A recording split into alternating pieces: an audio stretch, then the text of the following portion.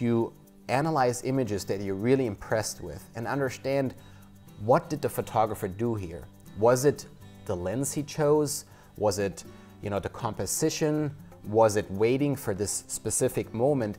And then taking such elements and bringing them to your photography. And what I think is really important about that, and that might sometimes happen often in landscape photography, don't try to copy an image exactly. That's not the point. It's understanding what another photographer has done and learning from that. And that's something I definitely do. I see a great image. I wonder, why do I think this image is so great? And I make little mental notes and maybe apply this in a completely different situation, but I have learned from this photographer. If you want to see more of these videos, be sure to subscribe and like, leave your comments, and remember to get out and capture your own images of life.